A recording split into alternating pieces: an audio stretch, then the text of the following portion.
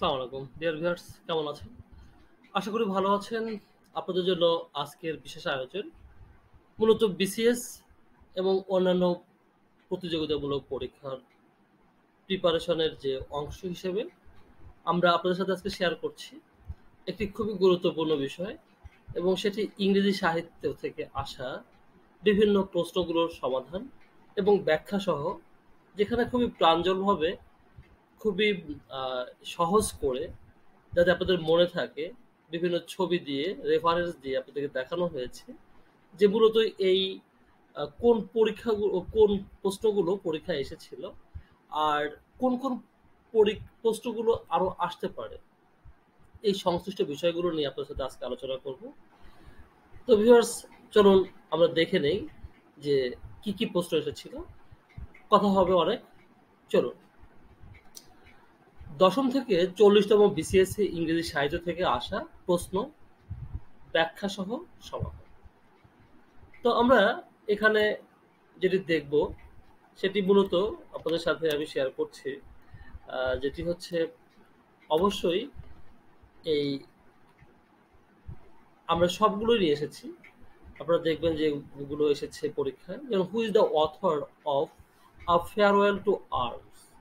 Farewell to arms এটির author কে? তো author কিন্তু এখানে আমরা জানি যে আর্নেস্ট হেমিংওয়ে। আর্নেস্ট হেমিংওয়ে সম্পর্কে আমাদের একটু ধারণা থাকলে ভালো হয়।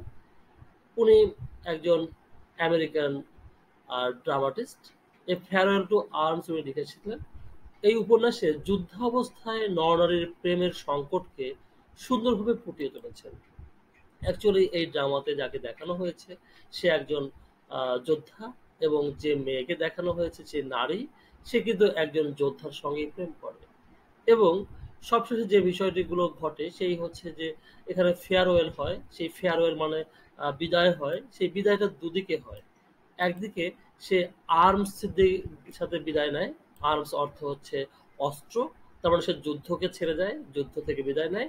এবং আরো একটি বিদায় নেয়, সেটি হচ্ছে সে মূলত তার প্রেমিকের যে বাহুগুলো আছে, তার বাহু, প্রেমিকের যে হাত দুটো আছে, সেই হাত দুটো থেকেও সে বিদায় নেয়। এখানে এই কবি কিন্তু, লেখক কিন্তু এটি ব্যবহার করেছেন, এটি পান ব্যবহার করেছেন। তার মানে একই ওয়ার্ড দিয়ে একাধিক মিনিং নিয়ে এসেছেন। তো আমরা একটু দেখে নেই সেই great writer Ernst হেমিংওয়েকে। Ernest Hemingway কিন্তু একজন স্পেশাল রাইটার। আমরা তাকে এখানে দেখছি ফিদেল কাস্ট্রোর সঙ্গে। আমরা জানি যে কিউবার বিপ্লবী নেতা এবং দীর্ঘদিনের শাসক, তার নাম ফিদেল কাস্ট্রো। তার সঙ্গে আমরা একটা ছবি দেখলাম তার। এবং এ ফেয়ারওয়েল টু আর্মসের এটি কিন্তু একটি অসাধারণ প্রেম কাহিনী। আমরা জানি যাদের সুযোগ থাকবে তারা অবশ্যই এই উপন্যাসটি পড়ে নেব। খুবই সুন্দর একটি প্রেম কাহিনী, যেখানে আমরা এখানে কাঁটাতারের বর্ডার দেখছি। তার মানে একটি দেশের সাথে অন্য দেশের যে যুদ্ধ, সেই যুদ্ধ নিয়েই কিন্তু এই গল্পটি আমরা পারলে পড়ে নেব। নেক্সট আমরা আরো একটি প্রশ্ন পাচ্ছি, সেটা হচ্ছে who is the author of animal farm. তো ভিউয়ার্স, অ্যানিমাল ফার্ম যিনি লিখেছেন তার নাম জর্জ অরওয়েল। জর্জ অরওয়েলের আমরা কিন্তু আরো দু একটি পড়ার লেখা পড়েছি। যেমন আমাদের একটি বিখ্যাত লেখার নাম হচ্ছে শুটিং অ্যান এলিফ্যান্ট। তো শুটিং অ্যান এলিফ্যান্ট এটি কিন্তু লেখা হয়েছে মূলত আমাদের এই ব্রিটিশ এটি ভারতীয় ভারতীয় সব বিষয় নিয়ে। আমাদের এর সেটিং ছিল হচ্ছে মায়ানমার। Shooting an elephant. তো এখানে আমরা জানি যে এই ভদ্রলোক কিন্তু একজন পুলিশ অফিসার ছিলেন, এবং এই পুলিশ অফিসার মূলত ভারতে এসেছিলেন। ভারত বলতে ভারতবর্ষে এসেছিলেন আহ, ইংল্যান্ডের, অর্থাৎ আমরা যাকে বলছি যে ব্রিটেনের আহ, প্রতিনিধিত্ব করে সে কিন্তু এখানে কাজ করতে এসেছিল, এবং একজন সে সোলজার না, একজন পুলিশ অফিসার হিসেবে কাজ করতো। তো আমরা বুঝতে পারলাম যে ভারতে জন্মগ্রহণকারী ব্রিটিশ নাগরিক, এবং তার জন্ম কিন্তু ছিল ভারতে। জর্জ অরওয়েলের প্রকৃত নাম ছিল এরিক আর্থার ব্লেয়ার। তো এটিও কিন্তু একটি প্রশ্ন হতে পারে, Eric Arthur Blair, what is the full name, what is the full name বা Real name of George Orwell. আমরা বলবো এরিক আর্থার ব্লেয়ার।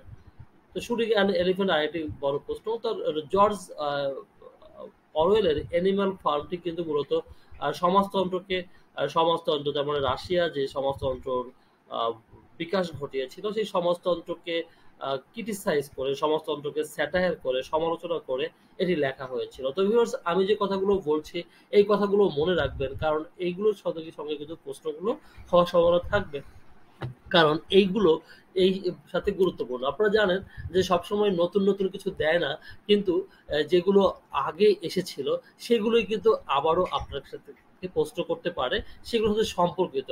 হুবহু ওই প্রশ্নটি না করে একটু ডিফারেন্ট কোশ্চেন করতেই পারে। তো অ্যানিমাল ফার্মটি কিন্তু তেমনই একটি উপন্যাস। Who is the author of India wins freedom? India wins freedom এটি কিন্তু একটি আহ, খুবই বিখ্যাত ঐতিহাসিক লেখা। ঐতিহাসিক এই লেখাটির নাম, লেখকের নাম কিন্তু আবুল কালাম আজাদ। আবুল কালাম আজাদকে আমরা দেখছি, আবুল কালাম আজাদের ছবি দেখছি এখানে। নেহরুর সাথে, জওহরলাল নেহরুর সাথে আমরা তার ছবি দেখছি।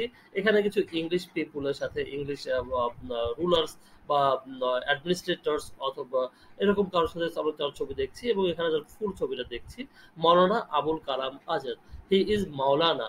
ইন্ডিয়া উইন্স ফ্রিডম, তার মানে ইন্ডিয়া স্বাধীনতা অর্জন করে, এই লেখাটি উনি লিখেছেন।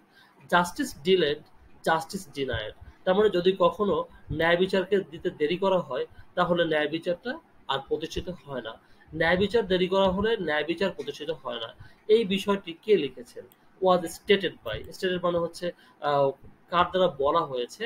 আমরা জেনে নিলাম যে এটি বলেছে গ্লাডস্টোন। তো আমরা গ্লাডস্টোনকে দেখে নিলাম, গ্লাডস্টোন, হিজ গ্লাডস্টোন। তো ভিউয়ার্স, ভার্চুয়াল ভার্সিটি ইউটিউব চ্যানেলটি কিন্তু আপনাদের চ্যানেল, এবং সবসময় আপনাদের জন্য কথা বলে। আপনারা যারা অনার্স মাস্টার্সে পড়েন এবং যারা এক্সামের জন্য প্রিপারেশন নিচ্ছেন, জবের জন্য প্রিপারেশন নিচ্ছেন, তাদের জন্যই কিন্তু ভার্চুয়াল ভার্সিটি ইউটিউব চ্যানেলটি। সো আমাদের সঙ্গে থাকবেন আশা করি, সো দ্যাট আমরা আপনাদেরকে হেল্প করতে পারি নতুনভাবে, এবং আপনাদের বিষয়গুলো আমাদের সঙ্গে জানাবেন, শেয়ার করবেন। We hope we will be at your help. The author for whom the bell tolls, for whom the bell tolls, এটি কে লিখেছেন? তো ভিউয়ার্স, এটি কিন্তু সেই বিখ্যাত ঔপন্যাসিক, আমরা যার নাম একটু আগে দেখে আসলাম, সেই এ ফেয়ারওয়েল টু আর্মস লিখেছেন যিনি, তিনি কিন্তু for hmm the bell tours লিখেছেন। তিনি আর কেউ নন, আর্নেস্ট হেমিংওয়ে। আর্নেস্ট হেমিংওয়ের সেই বিখ্যাত গল্প, এবং এটিও কিন্তু একটি প্রেমের গল্প। For hmm the bell tours, কার জন্য ঘন্টা বাজে, কার উদ্দেশ্যে ঘন্টা বাজে। ফর হুম মানে কার উদ্দেশ্যে বা কার জন্য, দ্য বেল টোলস ঘন্টা বাজে। Who is the poet of Victorian age? তো ভিউয়ার্স, এখানে আমাদের এটা যে প্রশ্নটি করা হয়েছে সেখানে কিন্তু আমাদেরকে জানতে হবে যে মূলত এখানে ভিক্টোরিয়ান কবি কারা। তো ভিক্টোরিয়ান কবি কারা যদি আমরা এটি জানতে পারি, তখনই আমরা বুঝতে পারবো যে এই এখান থেকে কোনটিকে আমরা চুজ করব। সেখানে দেখা যাবে কয়েকটি আমাদের অপশন দেওয়া আছে যে কারা ভিক্টোরিয়ান পোয়েট।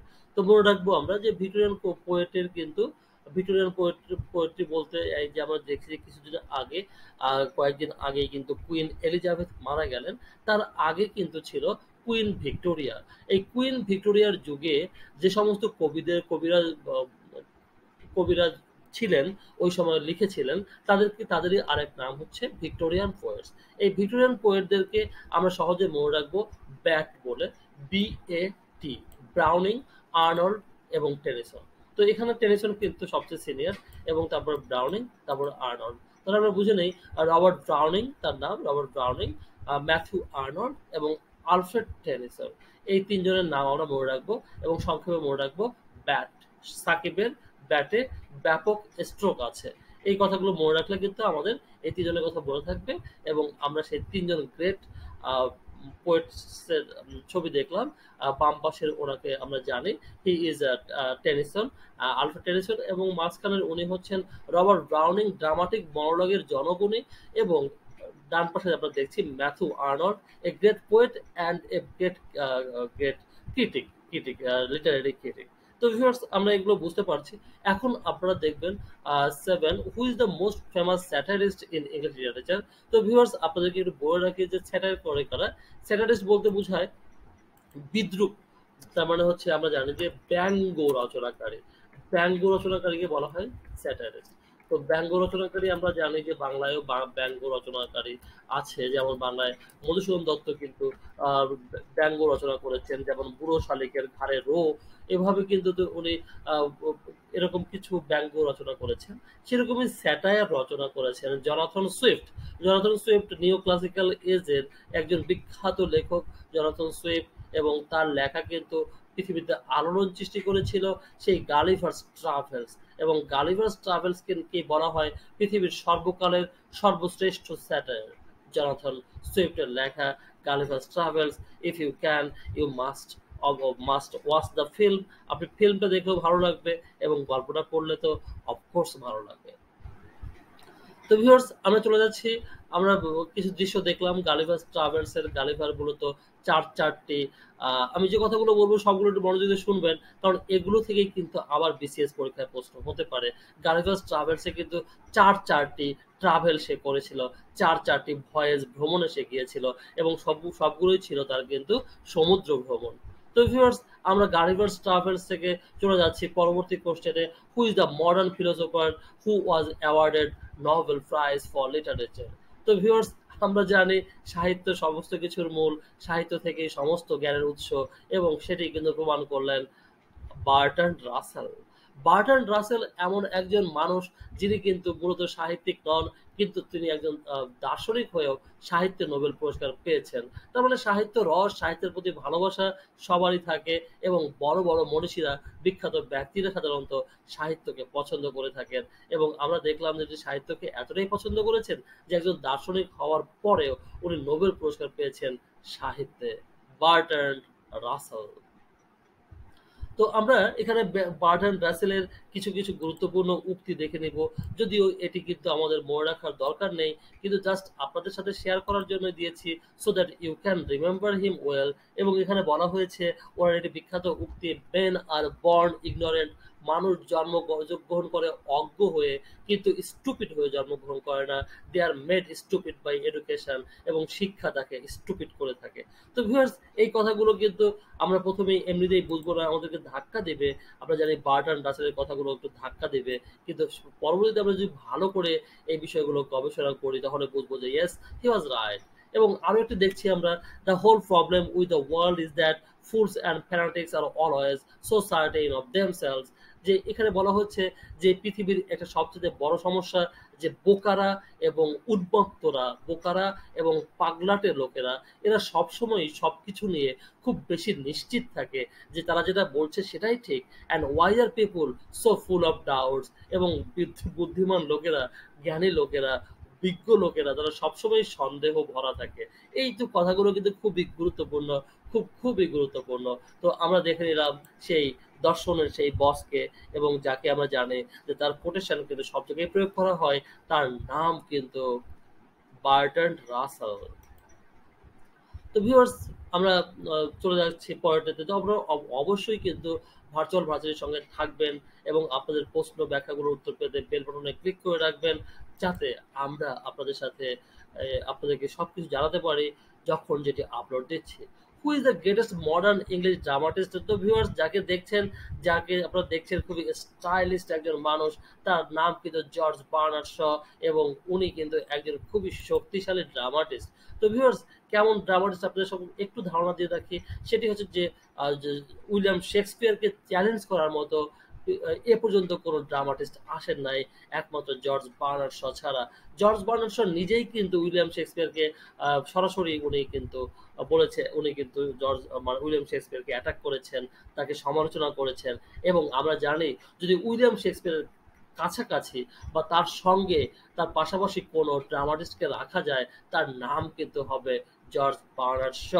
তাহলে আমরা বুঝতে পারলাম জর্জ বার্নার্ড শই হচ্ছে সেই ড্রামাটিস্ট যাকে বলা হয় মডার্ন ড্রামাটিস্ট। এবং সর্বকালের সর্বসেরা ড্রামা যদি বলা হয়ে থাকে, তখন কিন্তু আমরা আর বলবো মডার্ন ড্রামাটিস্ট বললে, আমরা বলবো যে অবশ্যই বলবো জর্জ বার্নার্ড শ।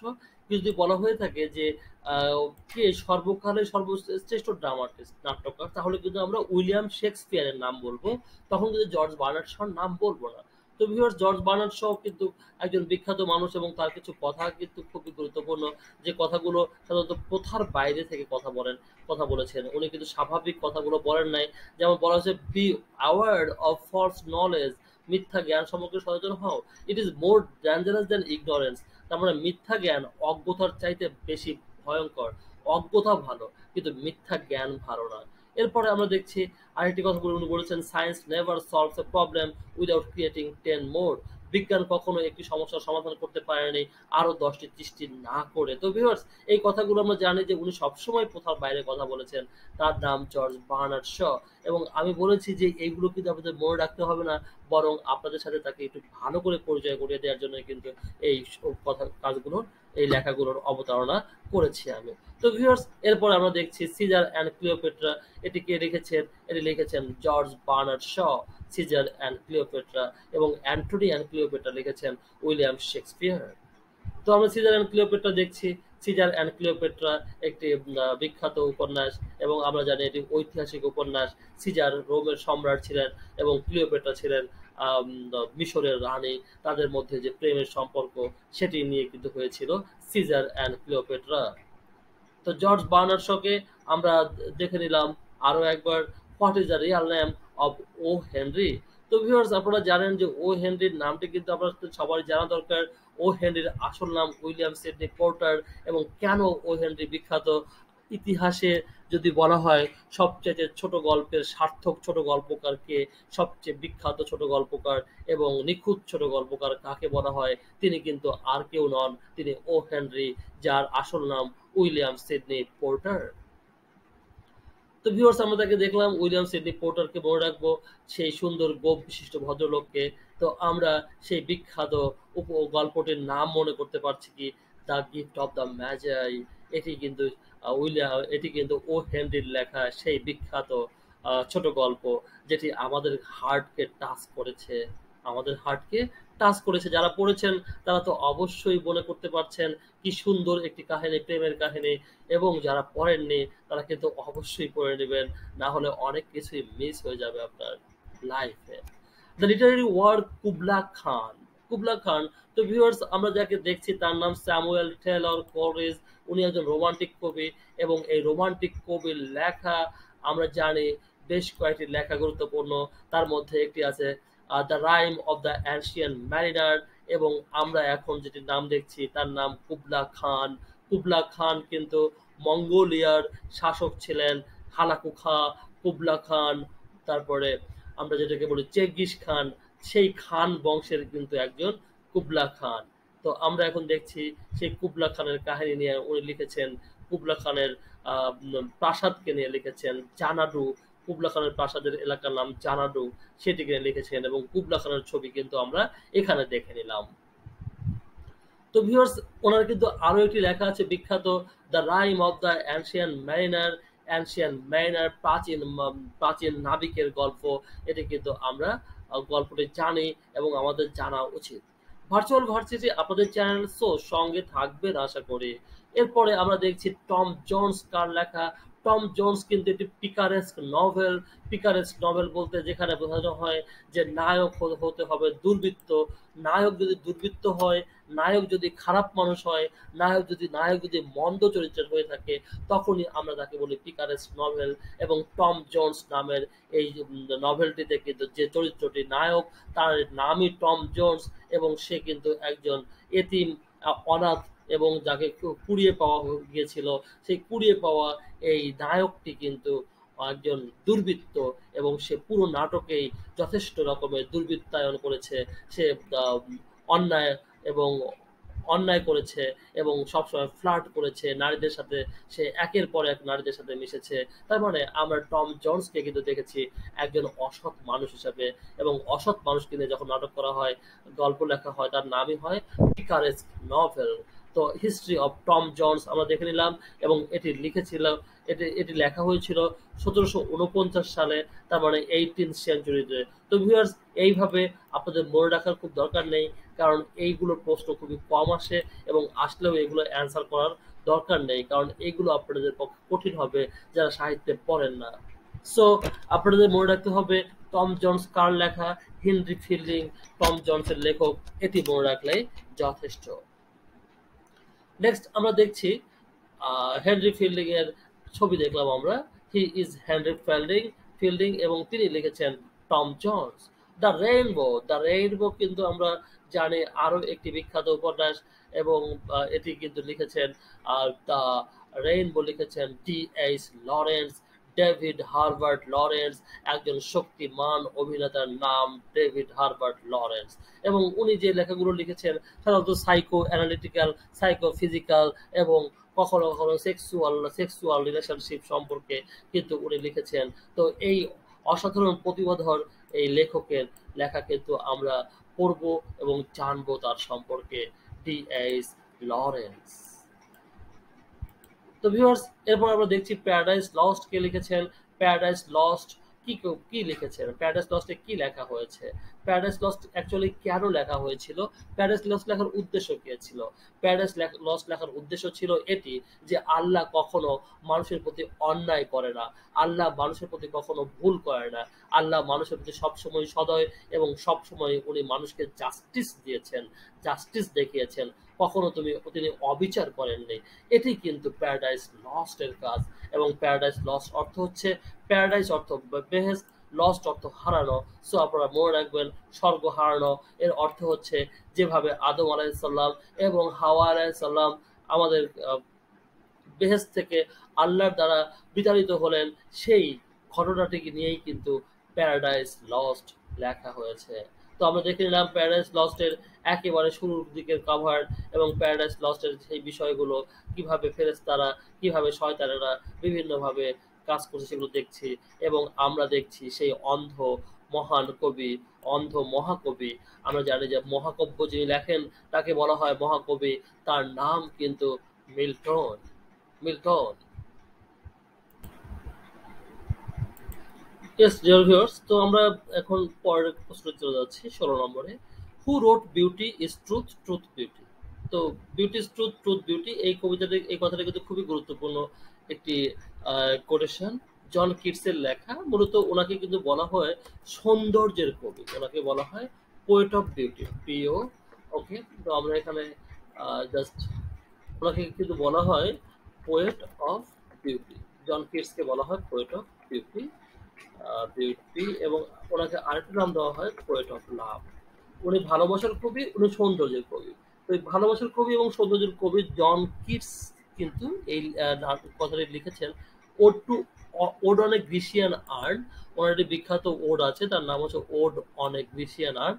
গ্রিস দেশের একটি পাত্র, যে পাত্রে মৃত মানুষের ছাইকে রাখা হয়, সেই পাত্র নিয়ে উনি লিখেছেন, সেখানকার নকশাগুলো নিয়ে। এর নামে ওড অন এ গ্রিসিয়ান আর্ট। তো আমরা কিন্তু সেই প্রেমের কবি, সেই সৌন্দর্যের কবিকে দেখে নিলাম, তার নাম ছিল জন কিটস। এবং সবচেয়ে কম বয়সে এই কবি মারা যান, অকাল প্রয়াত এই কবির প্রতি সশ্রদ্ধ সালাম। তো ভিউয়ার্স, ভার্চুয়াল ভার্সিটি কিন্তু আপনাদের সঙ্গে সবসময় থাকবে যদি আপনারা আমাদের সঙ্গে থাকেন। Who is known as a poet and painter. কাকে একজন পোয়েট বলা হয় এবং পেইন্টার বলা হয়? যিনি একাধারে আহ, কবিতা লিখেছেন এবং যিনি ছবি এঁকেছেন। এই পোয়েটের নাম কি? পেইন্টার পোয়েটের নাম কিন্তু উইলিয়াম ব্লেক। এবং উনি কিন্তু খুবই আধ্যাত্মিক জগতের লেখক। উনি কিন্তু সেই স্পেশাল টাইপের লেখাগুলো লিখেছেন, আমরা তাকে চিনি। এবং তার ছবিগুলো দেখে নেই যে উনি কি কি ছবিগুলো এঁকেছেন। এরকম অসংখ্য ছবি তিনি এঁকেছেন, যে ছবিগুলো কিন্তু অনেক famous. Which Literary writing is connected with medical theory. তো ভিউয়ার্স, মেডিকেল থিওরি বলতে বোঝায় যে বিজ্ঞান, চিকিৎসা বিজ্ঞানের বিভিন্ন বিষয় নিয়ে এখানে বলা হয়েছে। সেই মেডিকেল থিওরি নিয়ে একজন লিখেছিলেন, তার নাম হচ্ছে, আমরা তাকে জানি, তিনি হচ্ছেন, আম, আমরা একটু পরে বলছি তার নামটি। তো এখানে আমরা দেখছি যে মূলত কিভাবে এটি আমরা, ইয়েস ডিয়ার ভিউয়ার্স, তার নামটি মনে পড়েছে। His name is Ben Jonson. তো বেন জনসন একটি বিখ্যাত লেখা কমেডি অফ হিউমার্স। এবং কমেডি অফ হিউমার্সে উনি কি দেখিয়েছেন সেটা একটু বুঝিয়ে নেই, কি কেন এটিকে মেডিকেল থিওরি অনুযায়ী বলা হয়। যে মেডিকেল থিওরি মানে চিকিৎসা বিজ্ঞানের বিষয়ে বলা হয়েছে। তার মানে বলা হচ্ছে যে মানুষের শরীরের যদি কোয়ালিটি থাকে কেমন, যদি ব্লাড বেশি থাকে মানুষের, তাহলে তার মধ্যে কি হয়, সে খুবই হট হয় এবং সে ময়েস্ট হয়ে থাকে। এবং একজন মানুষ হট এবং ময়েস্ট হয়ে থাকে কখন, যদি তার ব্লাডটা বেশি থাকে। এবং আহ, এরপরে বলা হচ্ছে যদি একজন মানুষ হট অ্যান্ড ড্রাই থাকে, যদি তার ইয়েলো বাইল বেশি থাকে, তার মানে হলুদ পিত্ত বেশি থাকে, এবং একজন মানুষ কোল্ড অ্যান্ড ড্রাই হয়ে থাকে, যদি তার মধ্যে ব্ল্যাক বাইল বেশি থাকে, তার মানে রক্তের ব্ল্যাক অংশটা বেশি থাকে, এবং কোল্ড অ্যান্ড ময়েস্ট হয় যদি তার মধ্যে ফ্লেম বেশি থাকে, যার ফলে তার মধ্যে কফ বেশি থাকে। এই সমস্ত বিষয়গুলো নিয়ে আলোচনা করা হয়েছে বলে এটিকে বলা হয়ে থাকে মেডিকেল সায়েন্সের সেই মেডিকেল সায়েন্স সম্পর্কিত একটি লেখা, comedy of humours. The poet laureate কি? পোয়েট লরেট বা রাজকীয় কবি কাকে বলা হয়? রাজকীয় কবি তাকে বলা হয় যে ইংল্যান্ডের রাজসভাকে অলঙ্কৃত করে থাকেন। ইংল্যান্ডের রাজসভাকে 10 বছর যাবৎ একজন কবি অলঙ্কৃত করে রাখেন, এবং তাকেই বলা হয় পোয়েট লরেট। তো আমরা অনেক পোয়েট লরিয়েটকে দেখেছি। তার মধ্যে একজনকে আমরা জানি যে উইলিয়াম ওয়ার্ডসওয়ার্থ পোয়েট লরিয়েট ছিলেন, এবং বেন জনসন ছিলেন, এবং ছিলেন টেনিসন ছিলেন, এবং বর্তমানে আমরা বেশ কয়েকজনের ছবি দেখছি, তারাও কিন্তু পোয়েট লরিয়েট ছিলেন। তারা কিন্তু সবাই পোয়েট লরিয়েট, এবং তারা 10 বছরের জন্য করে পোয়েট লরিয়েট ছিলেন। এবং এখন বর্তমানে যে সর্বশেষ যাকে দেখতে পাচ্ছি, উনি কিন্তু পোয়েট লরিয়েট আছেন।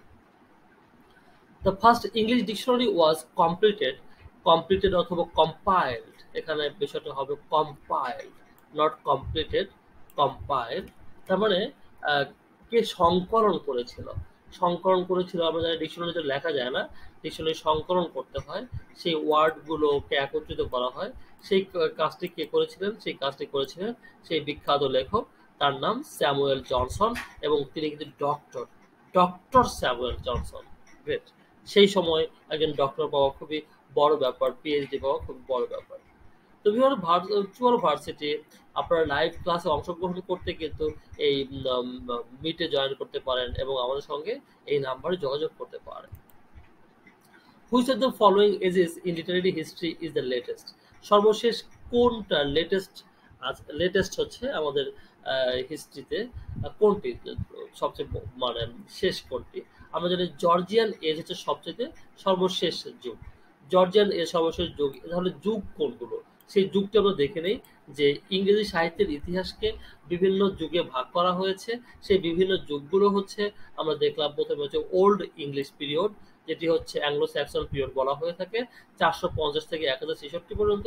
মধ্যযুগীয় ইংলিশকে সাহিত্যকে বলা হয় 1066 থেকে 1500 সাল পর্যন্ত। রেনেসা বলা হয় 1500 থেকে 1600 পর্যন্ত। নিও ক্লাসিক্যাল পিরিয়ড 1600 থেকে 1785 পর্যন্ত। রোমান্টিক পিরিয়ড বলা হয় 1785 থেকে 1832 পর্যন্ত। ভিক্টোরিয়ান যুগ বলা হয় 1832 থেকে 1901 পর্যন্ত, এবং অ্যাডওয়ার্ডিয়ান পিরিয়ড বলা হয় 1901 থেকে 1914 পর্যন্ত, বিশ্বযুদ্ধের আগ পর্যন্ত। এবং জর্জিয়ান পিরিয়ড বলা হয় বিশ্বযুদ্ধ শুরু করে 1936 সাল পর্যন্তকে বলা হয় জর্জিয়ান পিরিয়ড। তো ভিউয়ার্স, আমরা বুঝতে পারলাম যে জর্জিয়ান পিরিয়ড কিন্তু সর্বশেষ পিরিয়ড, এর পরে কোনো পিরিয়ড শুরু হয়নি, এবং যাকে নামকরণ করা হয়নি কোনো পিরিয়ডের। এরপর আমরা দেখব ফ্যান্টাসি কাকে বলে। ফ্যান্টাসি হচ্ছে একটি ইমাজিনারি স্টোরি, একটি কাল্পনিক গল্পকে বলা হয় ফ্যান্টাসি। ফ্যান্টাসি মানে হচ্ছে কাল্পনিক গল্প। তো আমরা বুঝতে পারছি যে যে কোনো কাল্পনিক গল্প, যেমন রাখালের পিঠা গাছ, তারপরে ড্রাগনের গল্প, আর তারপরে আরো বেশ কিছু গল্প আছে যেগুলো আমরা জানি যে খুবই বিখ্যাত এবং খুবই আনন্দদায়ক, কিন্তু সেগুলো সবই কাল্পনিক। এই ইমাজিনারি স্টোরিকে বলা হয় ফ্যান্টাসি। আমরা এই সমস্ত ছবিগুলো দেখলাম, এগুলো সবই কিন্তু কাল্পনিক গল্পের ছবি। In which century was the Victorian period?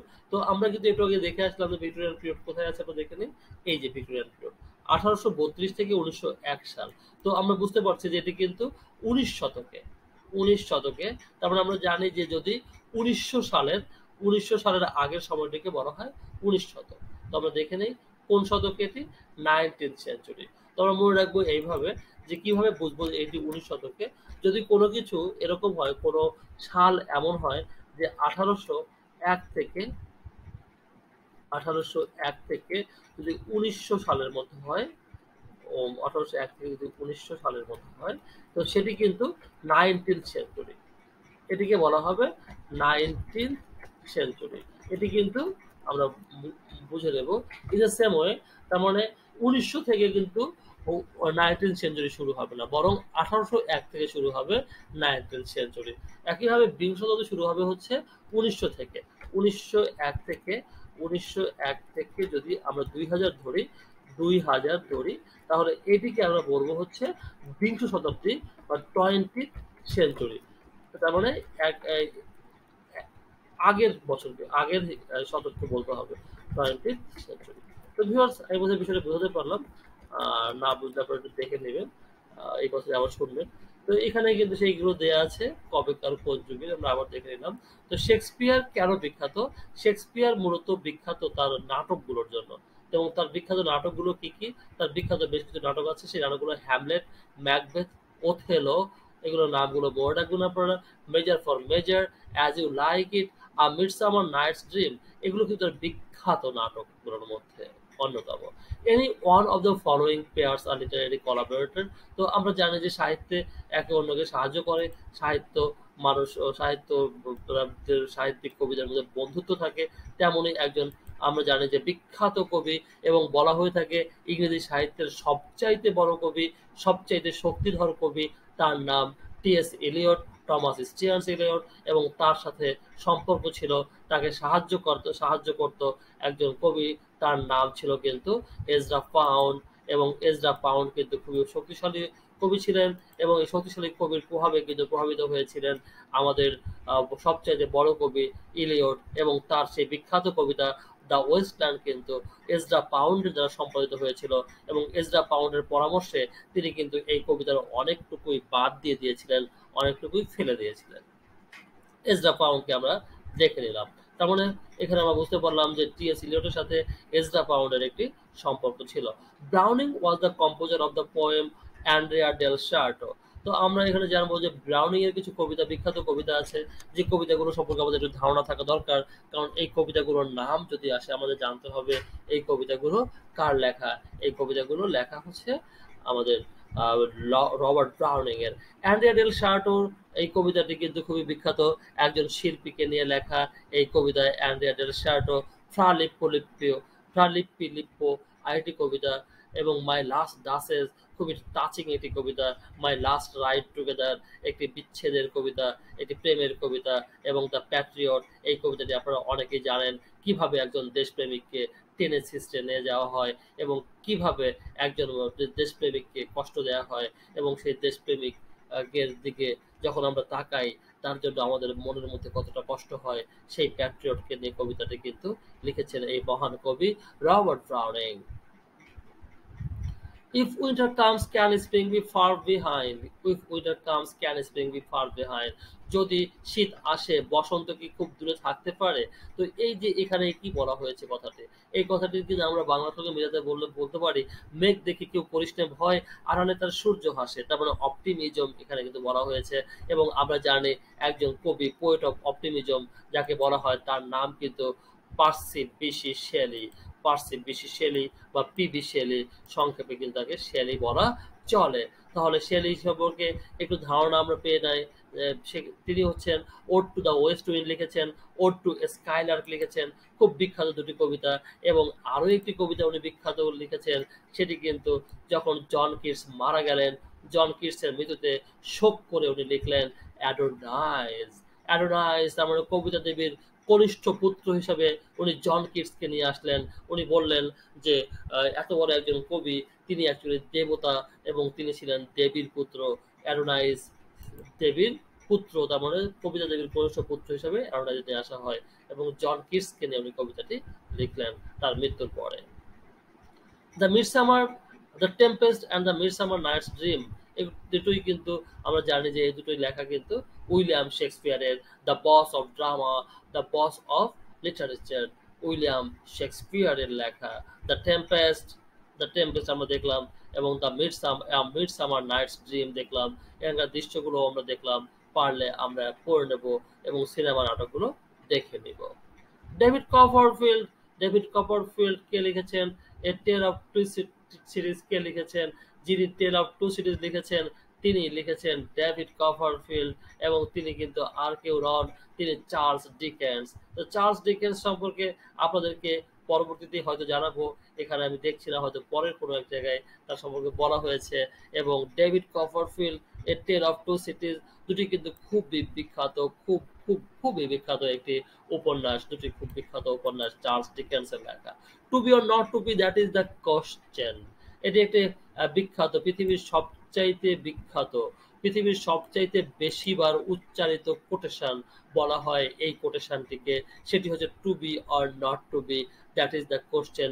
হবে কি হবে না সেটাই প্রশ্ন, করব কি করব না সেটাই প্রশ্ন, করা ঠিক হবে কি হবে না সেটাই প্রশ্ন।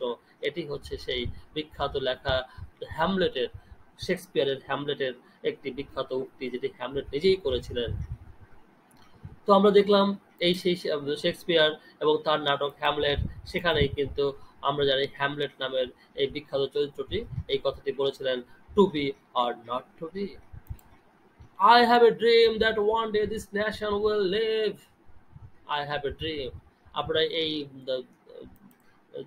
স্পিচটি সম্পর্কে জেনে থাকবেন। মার্টিন লুথার কিং জুনিয়র তার দেশবাসী, তার কৃষ্ণাঙ্গ সমব্যথীদের জন্য উনি একটি স্পিচ দিয়েছিলেন। সেখানে বলেছিলেন যে আবার একটি স্বপ্ন আসবে, স্বপ্ন আছে যে এই দেশ একদিন বেঁচে উঠবে, এই দেশ একদিন, এই জাতি একদিন জেগে উঠবে, যেদিন সত্যিকার অর্থে কৃষ্ণাঙ্গরা তাদের মুক্তি পাবে, কৃষ্ণাঙ্গরা তাদের অধিকার পাবে, সেই দিনের কথাই বলেছেন উনি। I have a dream. তো আমরা এরপরে যাকে দেখছি, এটি কিন্তু আমেরিকার সেই স্বাধীনতার প্রতীক, পতাকা, সেটি দিয়েই কিন্তু লিখেছেন বা বলেছেন মার্টিন লুথার কিং। অগাস্ট 28, 1963 সালে, 1963 সালে কিন্তু উনি এই ভাষণটি দিয়েছিলেন। মার্টিন লুথার কিং, 1963 সালে Martin Luther king delivered a speech to a massive group of civil rights, যারা নাগরিক অধিকারের জন্য করেছিলেন, আন্দোলন করেছিলেন, এরকম একটা বিশাল গ্যাদারিং এর সামনে উনি ভাষণ দিয়েছিলেন around Lincoln Memorial in Washington DC.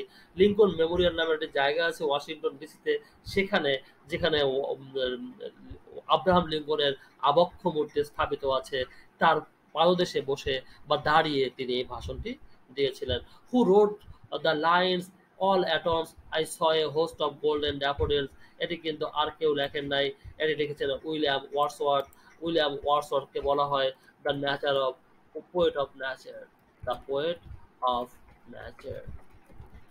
নেচারকে এত সুন্দর করে, নেচারকে এত আকর্ষণীয় ভাবে, নেচারকে এত ভালোবেসে, এত কাছে নিয়ে অন্য কোনো কবি কখনো দেখিয়েছেন বলে আমার মনে হয় না, আপনারও হয়তো কখনোই মনে হবে না। হু among the following writers is not a novel, is not a novel, is not a Nobel laureate. এখানে কাকে কাকে নোবেল লরেট মনে হয় না। তাহলে আমরা এই সমস্ত প্রশ্নগুলো দেখবো যখন, তখন কিন্তু আমাদের জানতে হবে কারা কারা নোবেল পেয়েছেন। তো আমরা দেখলাম সাইমন আর্মিটেজ। সাইমন আর্মিটেজের কথা বলেছে। Simon আর্মিটেজ, her majesty the queen has been please two approve the appointment of Simon আর্মিটেজ as the next poet laureate for a fixed term 10 years. The acclaimed poet succeeds Dame Carroll and Duffy. তার মানে এর আগে ছিলেন del Carroll and Duffy, এবং বর্তমানে উনি আছেন poet laureate. কিন্তু আমরা এখানে দেখছি নোবেল লরেট। পোয়েট লরিয়েট বলতে বোঝায় যিনি রাজকবি, এবং নোবেল লরিয়েট বলতে বোঝায় তাকে যিনি কবিতা বা সাহিত্যের জন্য যিনি পেয়েছেন নোবেল পুরস্কার, তাকে বলা হয় নোবেল লরিয়েট। তো আমরা এখন কয়েকজন পোয়েট লরিয়েটকে দেখে দিচ্ছি। তার নাম সাইমন আর্মিটেজ, এবং উনি কিন্তু 2009 সাল থেকে এখন পর্যন্ত আছেন। এবং আরেকজনকে দেখছি, তার নাম ডেম ক্যারল অ্যান্ড ডাফি। উনি কিন্তু ছিল হচ্ছে 2009 থেকে 2000, রিজাইনিং 2019 উনি শেষ করেছেন। আর আমরা যাকে দেখলাম একটু আগে, উনি 2019 শুরু করেছেন, সাইমন আর্মিটেজ। আর তার আগে ছিল 1999 থেকে 2009 পর্যন্ত ছিলেন sir Andrew motion. Sir Andrew motion, তারা ছিল সবাই poet laureate. The play arms and the man কার লেখা? আর্মস অ্যান্ড দ্য ম্যান, এটি কিন্তু মানুষকে, অস্ত্র এবং মানুষকে নিয়ে লেখা, এবং এটি লিখেছেন জর্জ বার্নার্ড শ, যিনি ছিলেন অ্যান্টি ওয়ার, যুদ্ধ বিরোধী একজন কবি এবং খুবই বিখ্যাত এই নাটকটির নাম arms and the band. Othello is a Shakespeare's play about a more. Othello একটি নাটক, এটি এবং শেক্সপিয়ারের নাটক, এবং এটি কিন্তু মুরকে নিয়ে লেখা, একজন মুরকে নিয়ে এই নাটকটি লেখা। মুর হচ্ছে মরক্কোর মুসলমানদেরকে বলা হয় মুর। ওথেলো শেক্সপিয়ারের ট্রাজিক প্লে নাটক ওথেলো, নায়িকা ডেসডিমোনা। ওথেলো খুব ভালোবাসত ডেসডিমোনাকে, আর ভালোবাসার নিদর্শন বা টোকেন লাভ হিসেবে, টোকেন অফ লাভ মানে চিহ্ন হিসেবে দিয়েছিল একখানা রুমাল। কিন্তু ভিলেন ইয়াগো নামের একজন ভিলেন ছিল, যাকে বলা হয় পৃথিবীর ইতিহাসে সবচাইতে ডেঞ্জারাস ভিলেন। সেই ভিলেন বাধা হয়ে শত্রু হয়ে দাঁড়ালো ওদের ভালোবাসার। ঘটনাক্রমে রুমালটি ইয়োগা হস্তগত করলো এবং এই রুমালটি দেখে তাকে বলল তার সাথে তার পরকীয়ার প্রেম আছে এবং এর সাথে সম্পর্ক আছে, তার প্রেমিকার সাথে সম্পর্ক আছে। এবং এই প্রেমিকার সাথে এই পরকীয়ার সম্পর্কের কথা যখন ওথেলো জানলো, তখন সে প্রচন্ড ভাবে মন খারাপ করলো এবং প্রচন্ড ক্ষুব্ধ হলো। সে প্রিয়তমা স্ত্রী ডেসডিমোনাকে হত্যা করে ফেললো এবং সে যখন জানতে পারলো যে এই কথাগুলো মিথ্যা ছিল, তখন ওথেলো আত্মহত্যা করলো। এই সেই বিখ্যাত গল্প ওথেলোর গল্প। দ্য পোয়েম আইল অফ ইনিস্ট্রি, এটি কার লেখা?